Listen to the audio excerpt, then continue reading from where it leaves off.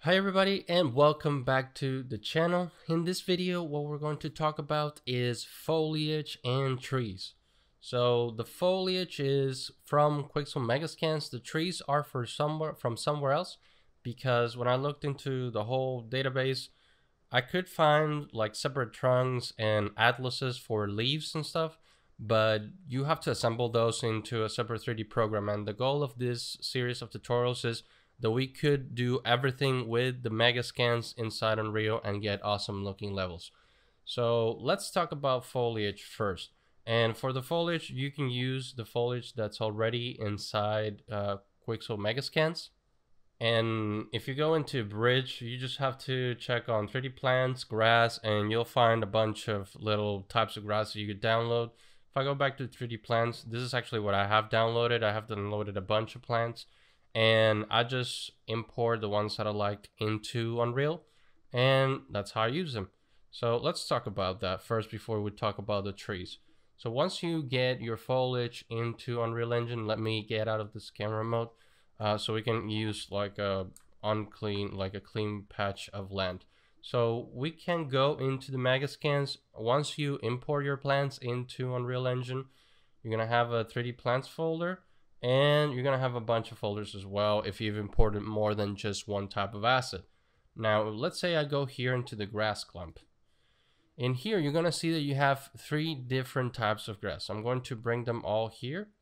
So we have 1, 2, and 3. So these are actually 3 different types of grass, and the purpose of it is so you can have variation when you are using the grass. So I'm gonna undo that, and you can add them as a clump. So if you want to add the full clump, you just select all of them and just drop them down like this, and you can alt and do this if you wanted to, and you have a little patch of grass over here. Now doing foliage manually is very painful and very hard when you're doing it on an exterior, like on an outdoor scenes like I have here. But if you are doing an interior scene, placing it by hand is probably the way to go, because you can exactly select where you want those. But I'm going to show you the other way to add foliage, which is using the foliage tool that's here in Unreal Engine. So we go here to modes, we go here to foliage. Now you can see that I have a bunch of foliage here, and usually as soon as you import a foliage piece from Quixel Bridge, it will instantly be here. If it's not here, all you have to do is drag and drop foliage type. Okay, it's that easy. Now once you have your foliage here, you have to select what type of foliage you want to draw with. I have the trees here, and like I said, this tool is pretty automatic most of the time. These trees, I just brought them in and I didn't even have to drag them in here. They're all already in here once I fire the tool, and that's how it works. If it's not there, just grab it from the content browser. Now the way that we're going to do things is I'm actually going to select all the patches of grass that I want drawn, and I'm just going to show you the super simple way, straightforward. You just want to jump in and paint some grass. You just select the ones that you want and you start painting here. Now you see that it's really scattered. The reason why it's really scattered is because I have a density right here, and my density is actually pretty low, 0.05.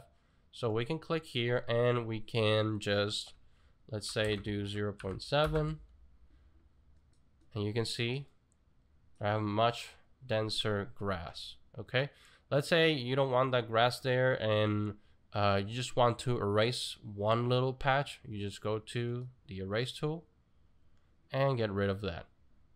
All right, so once we erase, let's just populate this right here with all of them.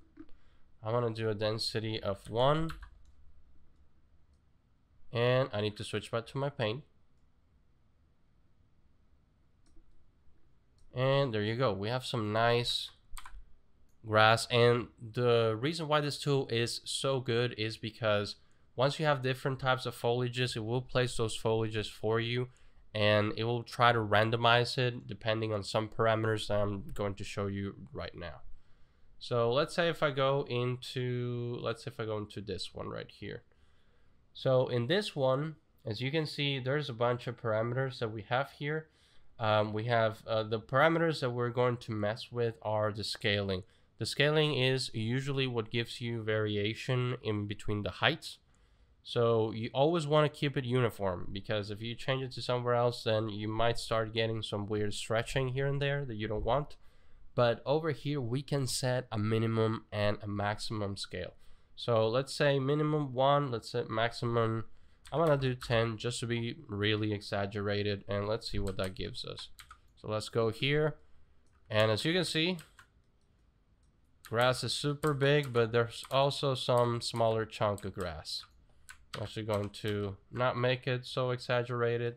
So let's do from 1 to 3, so we can actually see what's going on. And as you can see, there's like smaller chunks here next to bigger chunks. So that is the purpose of doing the scaling. Okay, so you can have sort of like a meadow like I have here, or you can have like really dense grass, and you can have, if you want it to be ridiculous, you can have like, you know, Honey I Shrunk the Kids type of grass. All right, and you could do this if you want even more variation. I could go here and I could like change this one as well to like 5, and I think this one, oh yeah, it's still at 15, so let's switch it to 3. And as you can see, we have some nice variation here with the other plants, not only the grass, and it's looking real nice. So we can keep populating it, we can keep painting, or if you are done with that, you can always go to erase, and you can erase all that. Now there's a couple of things that you need to take into account when using the foliage tool, is that if you're going to erase, whatever you want to erase needs to be already selected. So let's say I unselect this, you're gonna see that I'm erasing everything else but these clumps of grass. So if it's not selected here, it's not going to erase it with these eraser. So make sure you have it selected, or if it's not working for you, just make sure you have that checked. All right, now very quick and simple. And again, the purpose of these tutorials is that everyone can jump in and start playing with these Megascans, which I think are fantastic. Let's jump into the trees. Like I said in the beginning, there are no fully completed trees that I saw in Quixel Megascans, so you can still get them for free.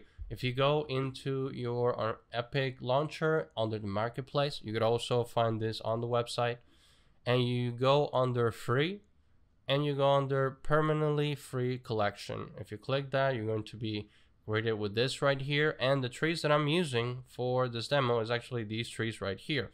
What I did is I just clicked on it, add to project, add it to my project, and it will instantly give you a folder. You could also play with the other ones that are right here. There's a bunch of vegetation, although they also include some vegetation that may be already in the Megascan.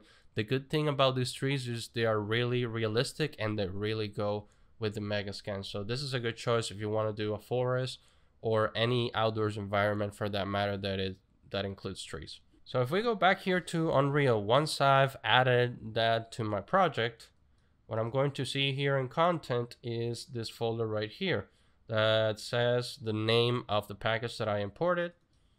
And what I'm going to want to use is the meshes. They're right here. Let's do half, let's do high. And when it says, you're gonna see that there's a folder. These tells you what kind of tree you are gonna get. So if you see full, it's a little bit different than half. And you have both high and low. I take it that means high and low poly because the vertex count is actually pretty different. If you see over here. So I'm going to choose high because again, I'm not making a video game. I'm just doing stuff for show, for cinematic reasons. But if you're making a video game, you probably want to choose the low portion. Now, you could always grab it from here and drop it into the viewport. That's one way to go. And I'm gonna put my tree there. And as you can see, one of the good things about this tree package is it already includes some wind swaying, so your trees will move a little bit, and that's real nice if you need them to do that. But you can place them by hand if you need to, or you can have them here in your foliage tool. So let me just undo those two, and what I'm gonna do is I'm going to uncheck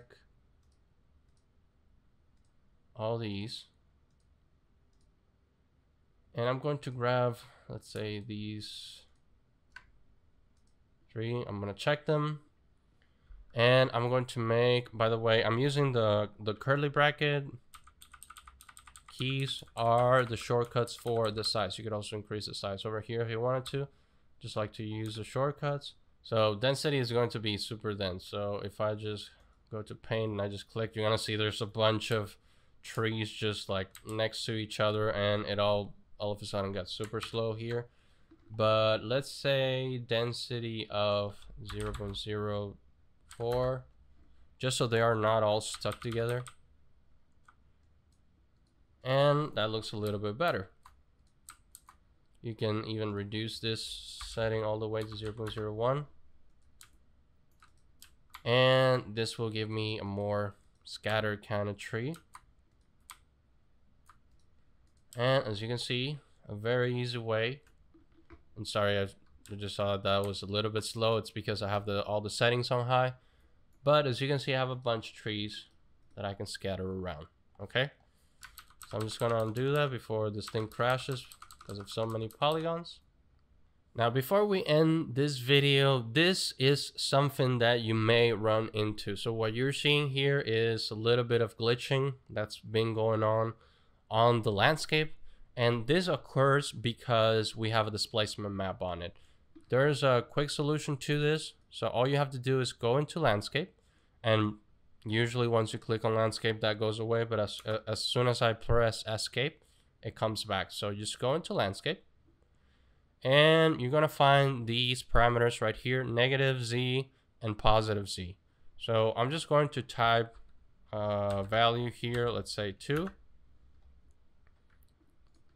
And once I get out, you're gonna see that glitching doesn't happen anymore.